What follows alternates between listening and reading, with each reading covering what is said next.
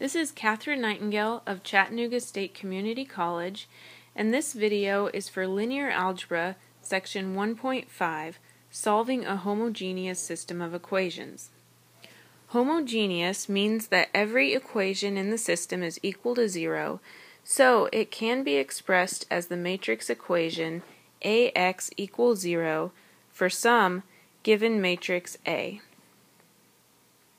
In order to work through this topic, I'm going to use the example from WebWork Section 1.5, number 3.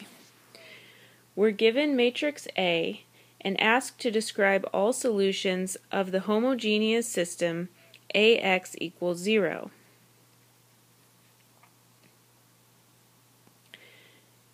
Now, in order to do this, A is our coefficient matrix, and so what we want to do is think about the equivalent system to the matrix equation AX equals 0.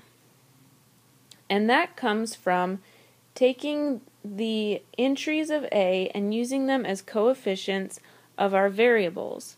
So, the matrix equation AX equals 0 is equivalent to the system where we take the first row of A and we get 1x1 minus 1x2 plus 2x3 plus 2x4 plus 3x5 minus 5x6 equals 0.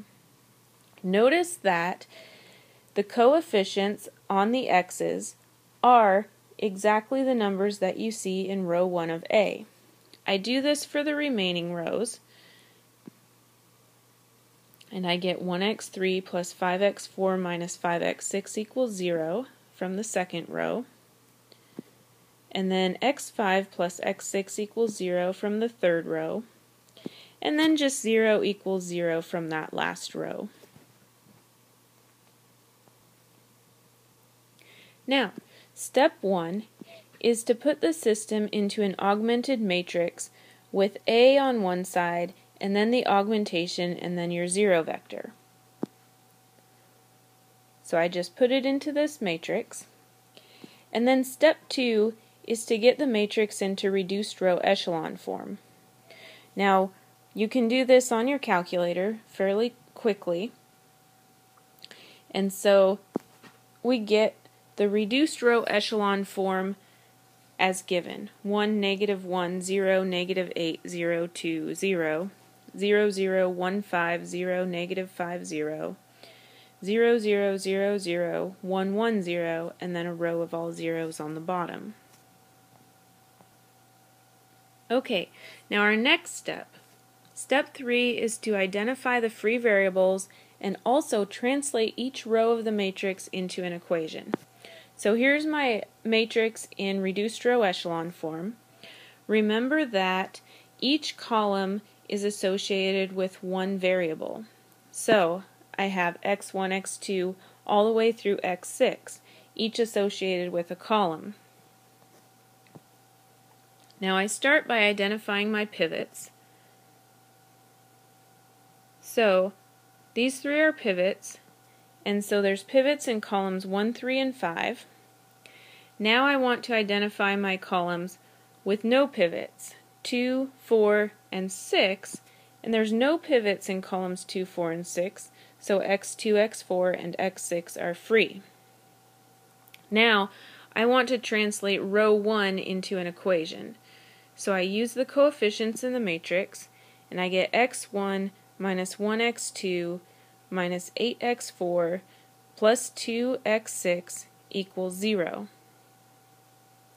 Doing this with the rest of the rows, I get x3 plus 5x4 minus 5x6 equals 0, using the appropriate coefficients from my matrix, and x5 plus x6 equals 0. Next step is to write each variable in terms of the free variables.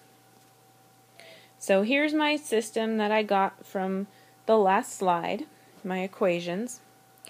What I'm going to do is that first line, I'm going to move everything to the right. So I get x1 equals 1x2 plus 8x4 plus 2x6. x2 is free, so I'm just going to set it equal to itself. x2 equals 1x2. From my second equation involving x3, I get x3 equals negative 5x4 minus 5 or plus 5x6. Notice that I'm lining up the free variables in columns. x4 is free, so I'm setting it equal to itself. So I get x4 equals 1x4, and I line it up in the x4 column. And then x5 equals negative 1x6 from that third equation. And then x6 equals itself because it's a free variable. So each free variable is set equal to itself. Now, my next step is to fill in the blanks with zeros. So everywhere there's a blank in my equation, I'm going to put a 0. And now I actually have my solution. I'm asked to give my solution in parametric vector form. So I'll have 3 vectors because I have 3 variables. So what I do is I look at my x2 column, my x4 column, including the negatives, and my x6 column. These are my solutions, and I just put them into the solution box, and it's solved. This form is called parametric vector form, and the way it works is you have each free variable showing up in your solution multiplied by its appropriate coefficient for x1 through x6. So notice back here we had our coefficients on x2 were 1, 1, 0, 0, 0, 0, and so in our first vector I have 1, 1, 0, 0, 0, 0. x4, if you look back, 8, 0, negative 5, 1, 0, 0.